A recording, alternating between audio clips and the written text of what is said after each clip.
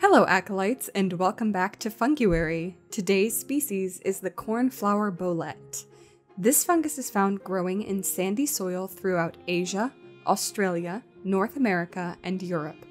They're primarily found east of the Rocky Mountains. The cap of this mushroom is dry and velvety, and it comes in shades of yellow or ochre.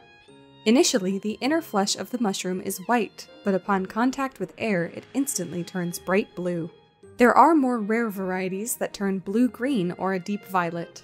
This occurs because of the oxidation of a chemical in the mushroom flesh called gyrocyanin. Cornflower boletes are also edible and are reportedly absolutely delicious. They're described as having a rich flavor with hints of nuttiness.